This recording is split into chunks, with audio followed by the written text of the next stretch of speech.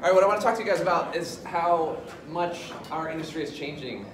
I don't know if you guys are familiar with this internet thing, but it evolves quite rapidly, and so does this WordPress world that we're in. And so all we're going to do is reflect on a long list with the time that we have of some of the things that are no longer applicable in our lives, and some of the things that also are on their way out. First, I sent out a tweet the other day asking people to give some suggestions on Twitter, like what would you include in this list? I'm working on a presentation, you guys have ideas, I can't remember everything, suggest some things. So Adam, he jokingly said that Facebook maybe is on its way out. Chris, let him change the privacy for sure, all right, hot take. Matt Trask chimed in and said, anybody remember MySpace? The good old days of social media. Megan here chimed in with GSAs, where a lot of great developers of today cut their teeth with web design. Kevin Hoffman chimed in with Blab, a very short-lived media platform. I never really got into it, but I'm kind of a late adopter of a lot of technologies. How many people used Blab? Nobody here used it even at all? I mean, it was a big deal. It's not anymore. I don't even know what it is. It was a thing, I promise. Gabe chimed in kind of wishing that clickbait was on its way out, but it's not. Sorry. I wish. I said that anybody who figures out a way to make clickbait businesses not make money should have a statue built in their honor.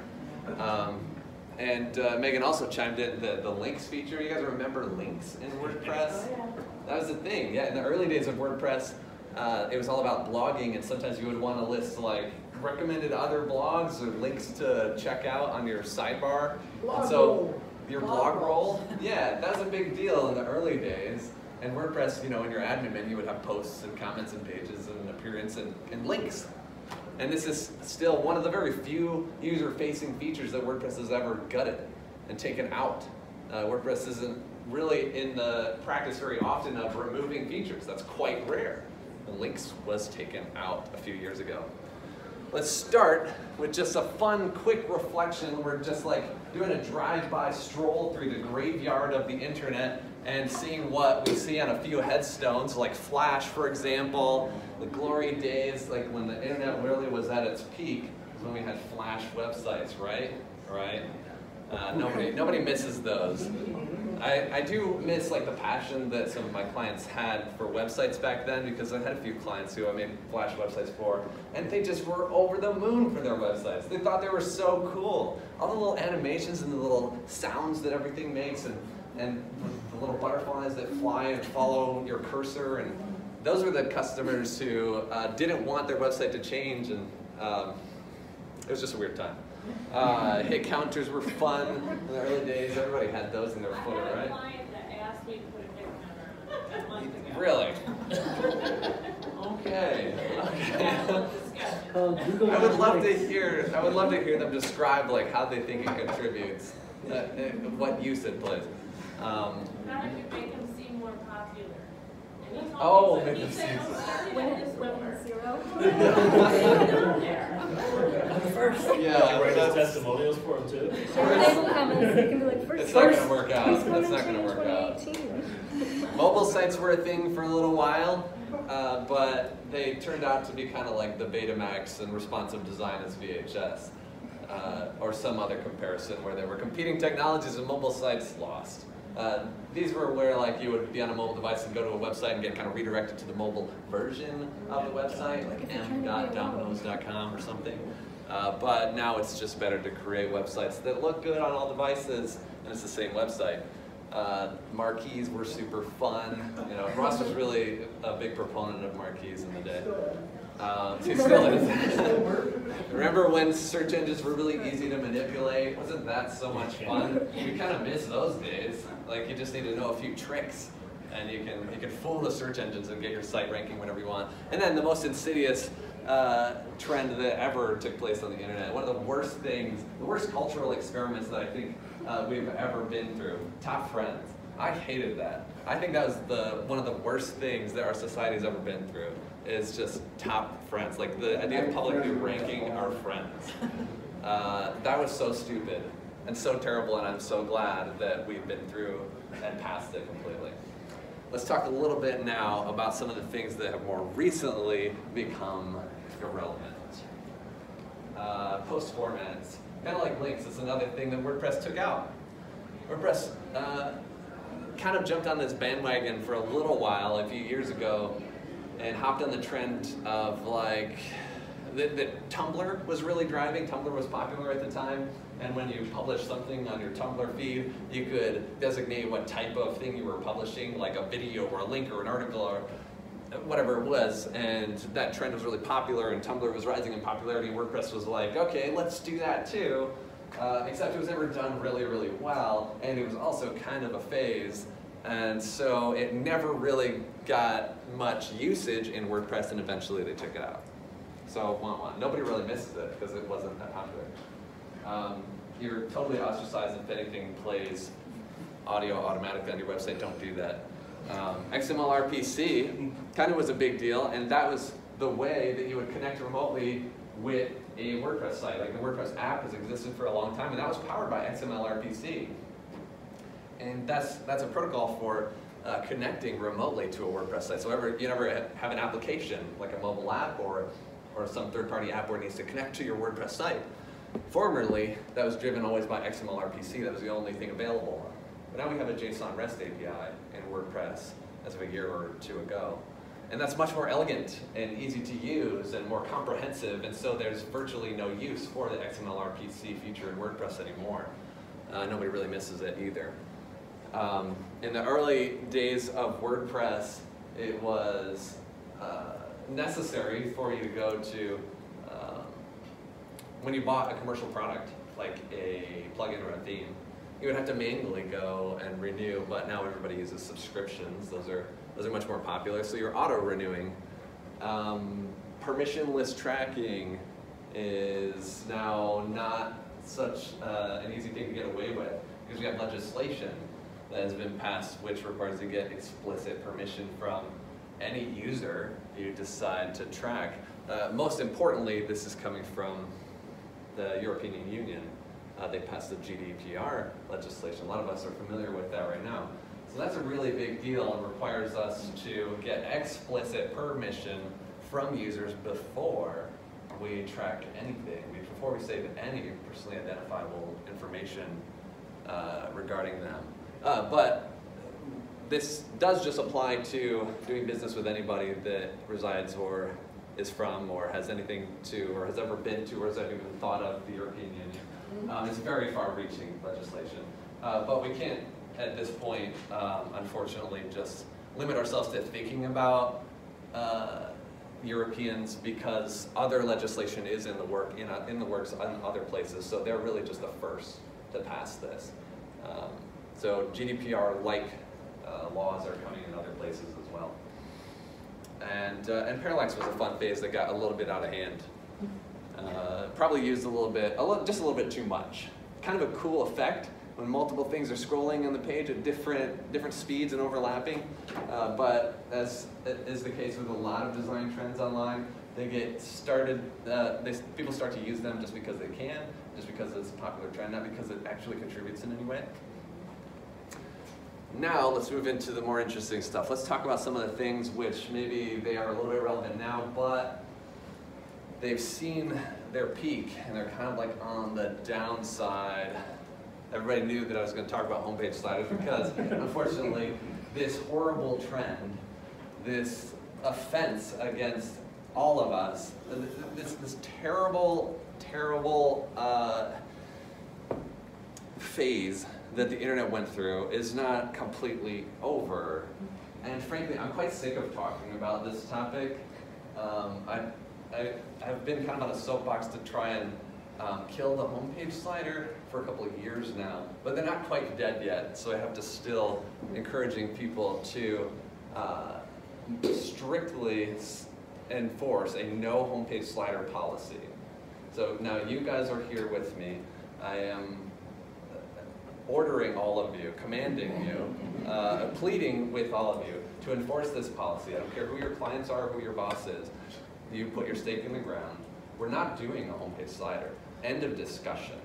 No, it is not on the table. No, we're not going to talk about it. We're not going to debate this.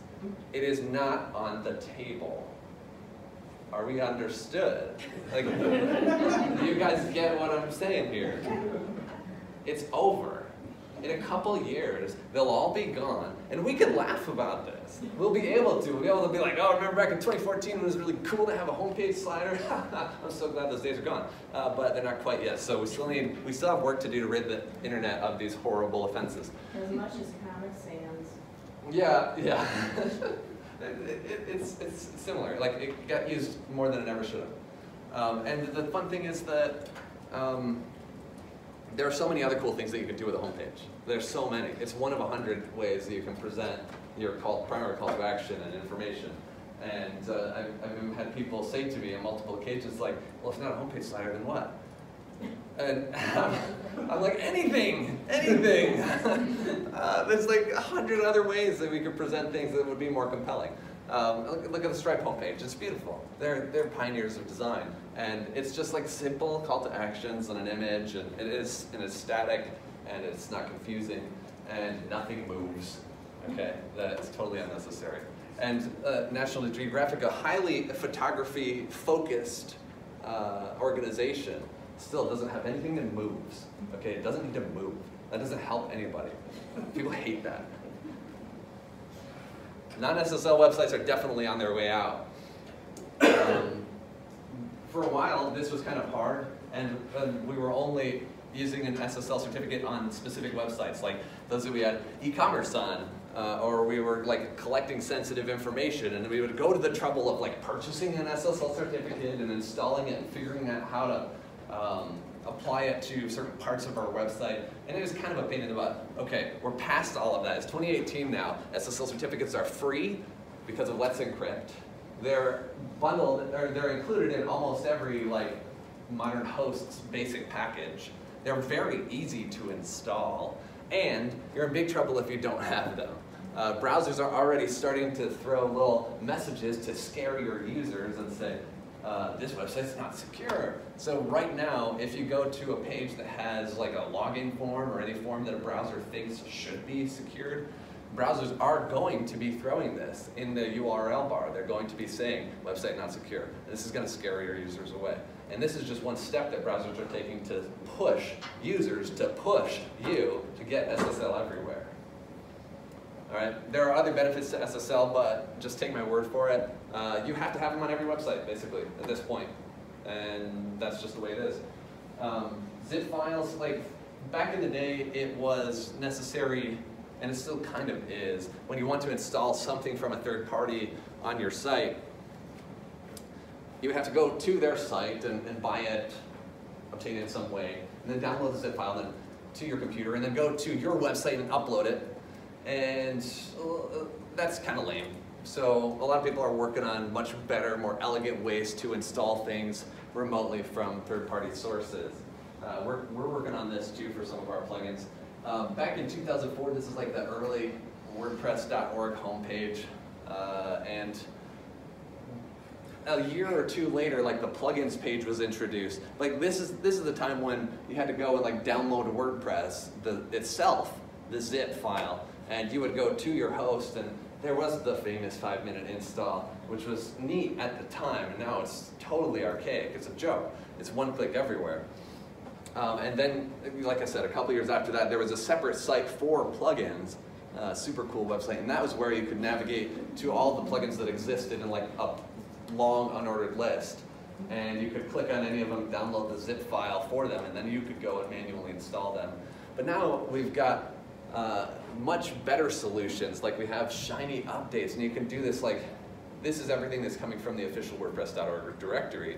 You could do this inline, like look at that, no page was reloaded, no zip was ever seen, like a connection was just made between your website and WordPress.org, and the package was delivered and installed on your server, and you didn't have to touch it. So this is the direction that everything is going. It's very elegant for the relationship between your site and WordPress.org right now, but it's becoming much more elegant as well for third parties, where you can obtain themes and plugins.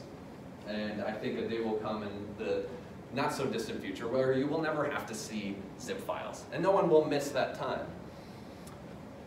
Shortcodes are on their way out. We've got a new editor in the works. Yeah, nobody's gonna actually miss shortcodes, which is kind of funny because they're a big deal right now. They're a huge part of what we do. So much of the functionality of the most popular features in WordPress and in the most popular WordPress plugins are completely driven by shortcodes right now. And 100% reliant. Some of the biggest WordPress plugins right now, like WooCommerce and Gravity Forms, all of these, they like completely rely on shortcodes. But in a very short period of time, you will never be seeing shortcodes at all, because we're moving towards blocks. And this is great. It's going to be a better experience than shortcodes. Shortcodes actually kind of suck. They're a stupid experience. People have to understand the syntax, and they look cryptic and confusing inside of the editor. People don't inherently know what they do, and there's no standardization. All shortcodes, everybody, it's like the Wild West. One person may use a very convoluted series of parameters to feed their shortcode, and another may just have like one single word, or another may have a series of interconnected, nested shortcodes, because there's very little standardization. And shortcodes are almost too easy to create, so they're quite abused by developers. And they have this issue where, like, if you turn off whatever is powering that shortcode, then just like the square bracket and text appears on your front end showed to your users, which is a frustrating experience. People feel locked into a solution. And this is why blocks are designed to function quite differently. So blocks, just like as a quick technical sidebar, blocks are powered by HTML comments, which means if something is powering a block on your site and that something gets turned off, then nothing will show to your end users. It will just be the content itself. And so we won't have this issue of ever going to front-end pages and seeing like event calendar shortcode or a Gravity Forms shortcode. That was why that decision was made to use HTML comments instead. And it has some logic to it. So in WordPress version 5.0, which is coming before too long, we're going to have a very different editor experience given to us. And shortcodes will be almost irrelevant, not completely quite yet, but almost. So developers are the ones who have to get their act together and kind of migrate their functionality to blocks so users will be able to find and use them. End users just using their site, as a disclaimer, don't really have to worry about much of anything. Another fun trend for a few years has been using background videos, and that I think also got a little bit abused. It's really fun to just like have this background video to make your company look cool, that just like have us writing on a whiteboard in some tech office and then like chatting with each other in a conference room and pouring an espresso. All of that was really cool and made you look awesome, right? Except everybody was kind of doing it and it didn't contribute anything to the experience for users, and it was quite distracting. So this was a trend that also got out of hand and thankfully is now not as popular as it once was. Updating software is kind of a sucky experience and nobody likes it. Thankfully, WordPress is kind of moving slowly in a direction, as just about all software, moving in a direction where manually having to update the software isn't or won't be necessary. So this is the future that we're looking forward to, exemplified by this, one of my favorite tweets ever, where Hillary says, being an adult is just clicking this every day forever until you die. Because this is the case. Like, software updates are stupid. It's a horrible experience. You are presented with the opportunity to restart your device at the exact moment when you're using that device. So you definitely don't want to do it. No, there's actually never a good time to restart your device and like not be able to use it. And there's never a good time to like take your site temporarily offline for an update. That is not a thing that exists. So everybody's working hard to try and move to a time where updates are kind of done transparently in the background and safely. And a few years ago, we did successfully move in WordPress to introducing minor releases transparent, automatic in the background. Major releases still require you to push a button to accept the update and install it. Someday, maybe you won't have to. I think that will be the case. And that would be great. There's a lot of other software like web browsers that you use. Those actually update in the background. So none of you even know what version you're running. You don't have to push a button to accept the update. You don't have to restart anything. All right. Every industry kind of follows the same trajectory as it grows. Every industry without exception, and WordPress is definitely no exception. Every industry starts highly consolidated because there are very few players. Every industry starts here and then goes down in the consolidation flow. So in the beginning, there are very few players in an industry. If you want a product or a service, there's only a few choices to go to because nobody's playing in this market yet. It's very small. But as the industry grows, you begin to get a lot more choices. So we go down in the fragmentation chart. So the industry becomes highly fragmented. There are many providers, all providing essentially the same thing. Many people selling virtually the same plugins and virtually the same themes and virtually the same services. A highly fragmented market, many players, all small, all doing essentially the same thing. As the market matures, every industry begins to gradually consolidate more. What happens is some of the more successful players in the industry start to grow, and they start to become more competitive and stronger. Some of the smaller players begin to fail or slip out or join the more larger companies or find it harder to compete with the ones who are more successful and more established. And then the industry continues to be further consolidated as those companies continue to get bigger and begin to buy or merge with, acquire, or take over other players in the market. So the next thing you know, your number of choices for providers, be it products or services, begins to go down. Becomes a slightly smaller number. WordPress is still like going up in this consolidation space, in this consolidation flow, where it's still a very highly fragmented market, but we are seeing a lot of signs of it beginning to consolidate. And every industry always will follow this. Every industry will eventually get to a point where it's very highly consolidated. You can think of probably some industries where no matter what, you're going to be working with one of only a handful of providers. Maybe like wireless, your cell phone providers or soft drinks and so on. Highly consolidated because they're very mature markets. You only have a few choices in the end. WordPress is a long way from being like that, but consolidation is occurring because some of the big companies are beginning to get much bigger, and now it is much harder than it was years ago for new entrants to the market to be competitive and disrupt. So if you enter as a small agency or you enter as a new e-commerce plugin or a new forms plugin or a new theme shop right now, it's a lot harder for you to compete than it was a few years ago when the industry was highly fragmented. Now you are playing against big boys and girls, very established companies who have much deeper pockets, huge teams, investment backing, and strong partners. So you're competing against really difficult competition. So this is something that the point is we are not going to be seeing a fragmented market as much as we were. Kind of the early easy days where you could throw up something and it would be successful without much effort are a little bit behind us for this space. What? Yeah, PHP. How do you guys feel about that? It's not as popular as it once was.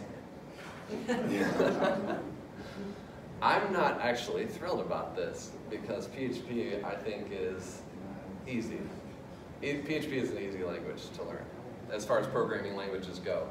I think JavaScript is hard as it can be. I think it's super hard. It makes no sense to me. PHP is really easy, but PHP is losing. It's definitely losing the battle. But it's not going down fast. PHP is continuing to evolve and continuing to even get better. But the web is changing fundamentally, and it's changing in ways that mean PHP just won't work. It's changing in ways that PHP can't solve, only JavaScript can solve. This is just because the web itself is changing. The demands of the websites that are needed in 2018 and beyond are websites that just can't be built with PHP no matter how good it gets. Because we're looking for websites that are more like web applications, in-browser applications, with views instead of pages. We can look at stats and see that obviously, you know, PHP is going down. That's the blue line in terms of Google search trends, which isn't the strongest indicator for the point that I'm making, but we do see a little bit of change over time. This is the last 5 years in interest from the public. We do see things like, these are job postings. So we see 16, 17, 18 continuing to decrease in rank. Jobs citing PHP, the number decreasing. So the market is asking for fewer PHP developers as each year passes. It's still very useful. If you want to learn PHP, do it. It's still going to be useful for quite some time because so much of the web is powered by PHP. It's the only programming language designed specifically to power websites and work online. And a huge swath of the web is driven by it, more than really any other language. But it's going down because what the web needs now and in the future can only be done with JavaScript. I think the hosting industry is changing quite a lot, and I've heard this directly from hosting companies who say that as time goes on, you're going to see much and much less of the hosting that we've been used to. Like traditional, like you go and you buy a slice of a server and you do whatever you want on that. Maybe you have cPanel or WHM, and maybe you use SSH to manage your server. Like that's going to be pretty niche, but what people are looking for is not hosting. They're looking for a website. So hosts are evolving a little bit to become more like platforms on which you can get a website. And to do this, hosts are rapidly iterating and developing kind of their own solutions. So instead of like getting a piece of a web server and some credentials and have fun, you're getting buttons to like add your site and what's your site called and get started. Very friendly experience. This is what we used to see. Like when I was getting started, I was encountering this same cPanel on every single host because they were all just running this. But now we go to like some modern host like this. For just one example, GoDaddy has an experience like this. When you sign up for the hosting account, you see not that crazy cPanel with like 1,000,001 options that you don't understand. You see just like a button that says Add Site. There you go. Okay, I think I can manage this. I'm not too confused or overwhelmed by this. And very custom experiences. This is the WP Engine's dashboard experience, which looks nothing like cPanel. It's completely bespoke and has a lot of features which are tailored towards this specific use case, like someone running high-performance WordPress. And this is a very highly customized dashboard that Peter probably contributes to in some way for A2 hosting, which is very different than the traditional cPanel hosts that we've seen in the past. So web hosts are migrating a little bit gradually towards more like a SaaS model, more like where you're, with a few clicks, setting up a website, as opposed to like getting a piece of property on the internet with which to build whatever you want. That's what the market wants, and that's what hosts are beginning to deliver. Privacy is kind of going away. I don't know, do we need to talk about that? Here's the thing. Privacy is going to lose because consumers always choose convenience. It's an unfair competition.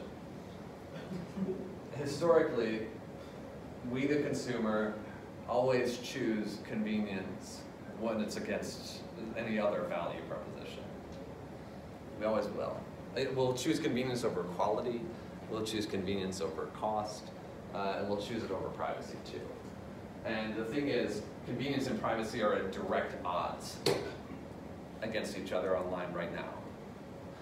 Because we as website providers or builders or web experience providers, whatever you want to call us, we want to provide, hopefully, good experiences to our end users.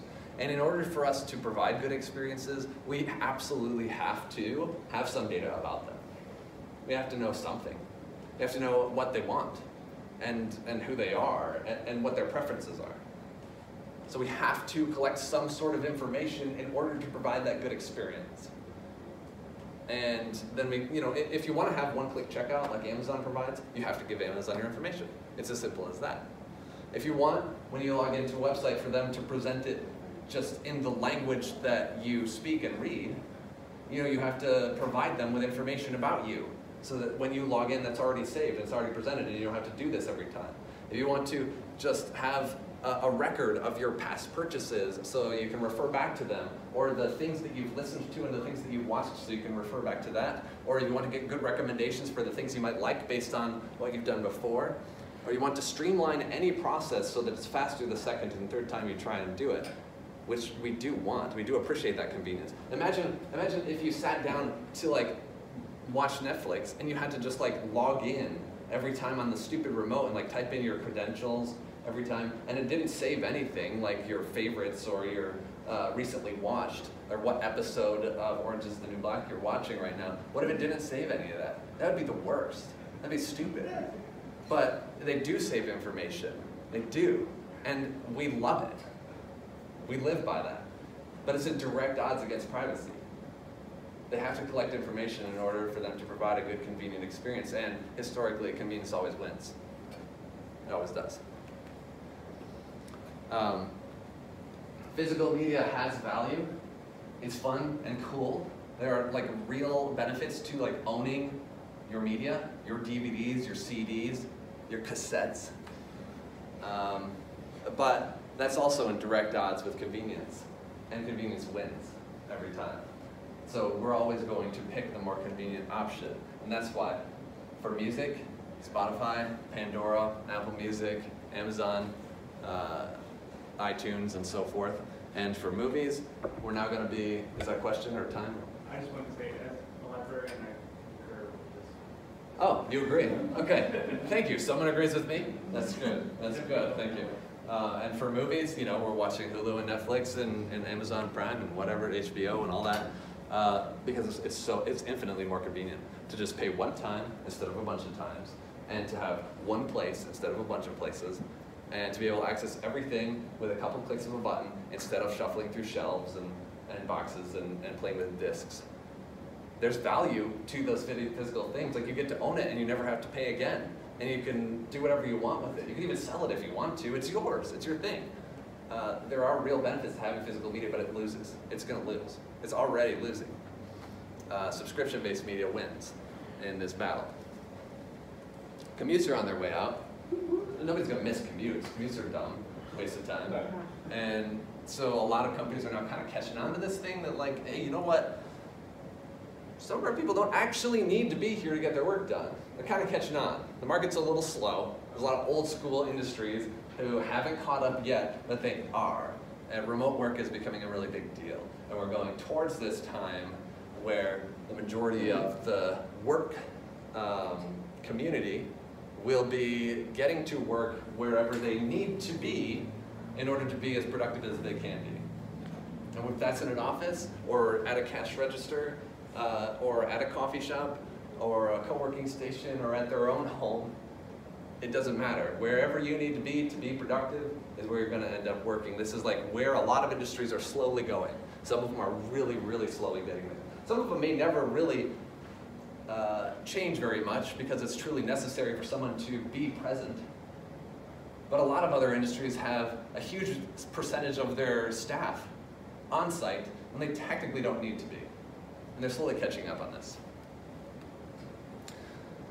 Web pages are kind of a concept that we will not be thinking about as much anymore in the future. When we started building websites, some of us who have been selling websites for a long time remember the days when we charged by the page. That's fun, right? Did anybody ever do this back in the day? Charged by the page? Just Ross? Okay. Well, I mean, I did too. And we were charging really cheap, $100 a page or something silly. You want that extra contact page, the page about your services? Well, it's a little more money. And that was pretty silly. We're past that at least, but the very concept of web pages online is evolving a little bit because we're moving in a direction towards views.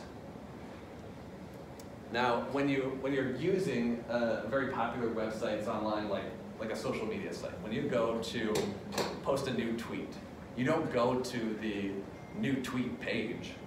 You don't navigate to that. You click the new tweet button, and you get this. Compose new tweet. It's like in line. And you don't even think about the page that you're on. It never crosses your mind what the URL might be to this. You're interacting with this application. And this is the view for composing and submitting a new tweet. And so eventually WordPress will be very similar to this. You know, they're like, right now you go to the add new post page. But eventually that won't be as applicable. You will be working in the editor, but you will not be as concerned about what the URL is. We migrated this similarly, like this used to be the only way to manage your menus in WordPress for a long time, the menus page. So you could navigate to this URL and you would get this page and you would think, I'm on the menus page. But now, this isn't actually the best way to manage your menus. Now, it's done, it's not easy to see, but on this side of the page, it's done in the customizer. All right, so over here on the right, you are on the front end of your website, and you open the customizer, and you can view the front end of your site, and you can view in real time the changes that you make be reflected on your site. So you click through and you rearrange these items and you see it rearranged on the front end of your website, and you're not thinking ever at any point what page you're on. And if you had to get here, you would follow the clicks to get there, to interact with this application to do the thing.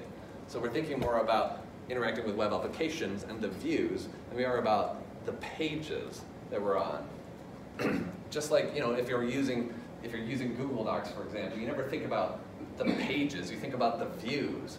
If you want to open up like a modal to interact with something, like find new fonts, you just do that within the application and follow the defined experience. But you don't navigate to like the add new font page.